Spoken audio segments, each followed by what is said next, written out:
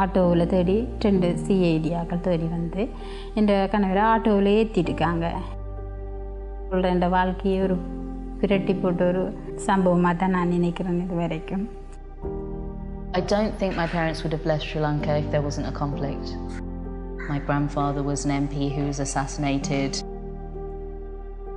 எங்களோட அம்மாவுக்கு வந்து 3 அண்ணா தம்பி 3 பேர் வந்து யுத்தத்தில் செத்து போனவங்க. அப்போ இதில் வந்து நான் எங்களோட அக்காச்சி எல்லாம் போனவ. During my 20s, I was quite happy to distance myself from being Tamil and to just get on with my life in a way that I felt was normal. நான் படுற அவஸ்தை, நான் படுற கஷ்டம் இன்னொரு பொம்பளை அனுபவிக்கக்கூடாது.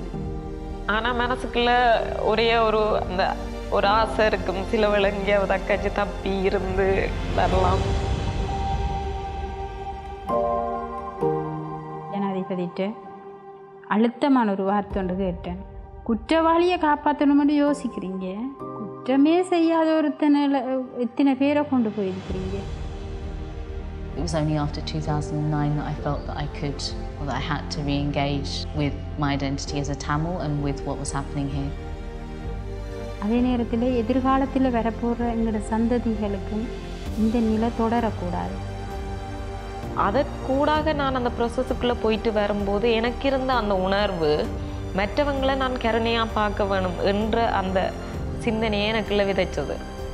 There's a lot of potential for men and women from the diaspora and locally to bring about big changes, to really start to give themselves some compassion for what they've experienced, and to think about how to work with their own pain and anger and trauma in a way that doesn't end up harming other people.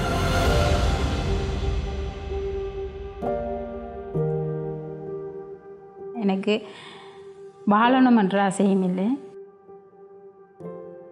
இருக்கும் காலம் வரைக்கும் இதுக்காக குரல் கொடுக்கணும்.